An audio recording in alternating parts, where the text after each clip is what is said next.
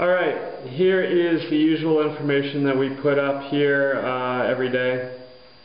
And today what we're going to be doing is we're actually going to be doing the Galileo experience.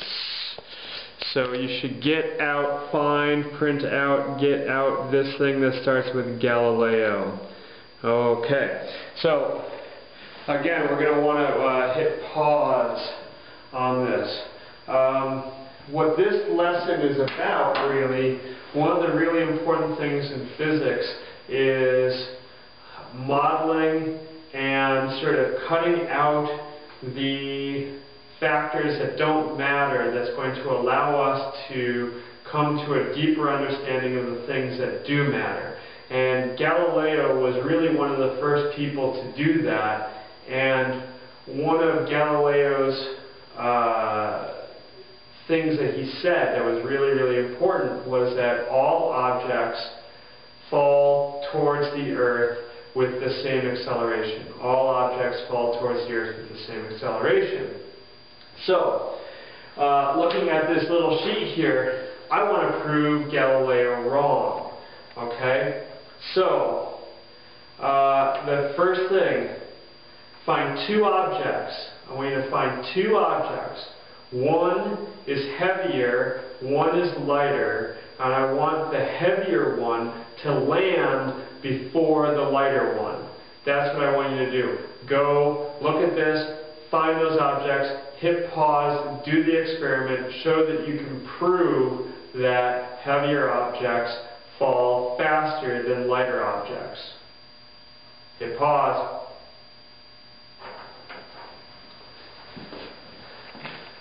Alright, here's my demonstration of that. I have here a sheet of paper, and I have here a 500-gram mass. And I drop them, and look at that.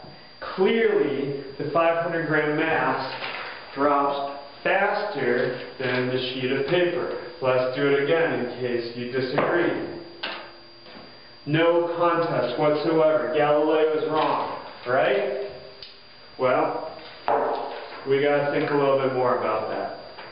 The next thing that you need to do is I want you to find two objects where the lighter one drops faster than the heavier one. So go around, find, you don't need to be in a lab to do this. You can just be in your house or in your dorm or wherever. Find two objects where the lighter one falls faster than the heavier one. Hit pause. Okay, what I've got here, I have a little orange pen cap. That pen cap weighs around 4 grams. This thing, this piece of foam, came from some packaging material. This foam weighs 70 grams. So, this weighs about 20 times as much as this. It's much, much heavier. Now, I go, and clearly, let's back it up. Some people might say, oh, well, let's just see it again. Okay? Clearly, the orange pen cap lands before the foam does. So, there might be something to what Galileo had to say.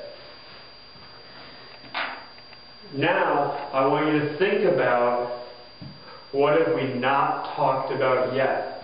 So, in 3, what are the 2 things you need to consider when predicting how something will fall? And 4, explain why all objects don't fall at the same rate.